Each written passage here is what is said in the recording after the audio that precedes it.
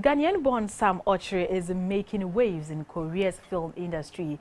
The 24-year-old featured in a recent Korean film titled Intimate Enemies, where he plays the part of a migrant worker struggling with racial discrimination.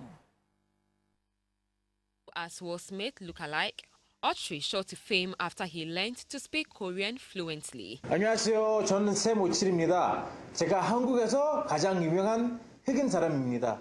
When I first came to Korea, the first thing I heard was you look like Will Smith. Like every time Koreans see me, the first thing that comes into their minds, oh, this guy reminds me of a Hollywood actor, Will Smith. Yeah.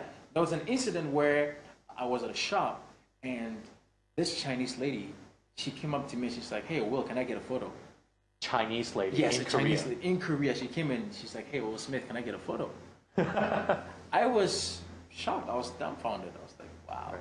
But I feel like because of the like they have for Will Smith and thinking that I look like him, I feel like that like automatically translates to me as well.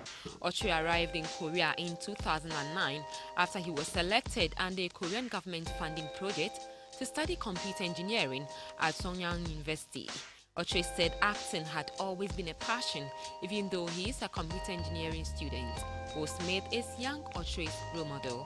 In the Korean movie, Okyere was a migrant worker struggling with racial discrimination. For him, the movie exposes a dire situation many migrant workers in Korea find themselves in.